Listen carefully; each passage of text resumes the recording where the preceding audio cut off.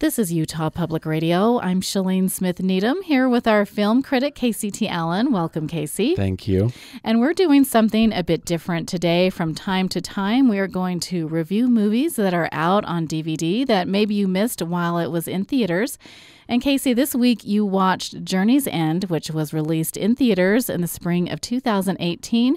First, tell us what this film is about and why you recommend it. Journey's End is set almost entirely in a muddy, candlelit trench in chilly northern France during World War I, and it explores the relationships and responsibilities of the British soldiers living in it. Based on a 1928 play by English playwright R.C. Sherriff, Journey's End was first adapted into a film in 1930, and has been adapted a few other times into films with different titles. What this most current version of Journey's End offers is a simple, intimate, and beautifully incisive look at the emotions of war.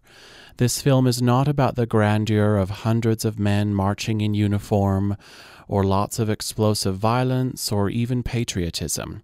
It's about ordinary men placed in extraordinary, daunting circumstances and how certain men change under those circumstances.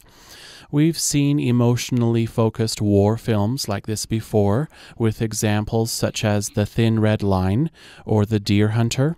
Journey's End is another small-scale, steadfast, and moving story about the tragedies of war, the importance of courage, and the precious rarity of friendships, both personal and professional. A different review today.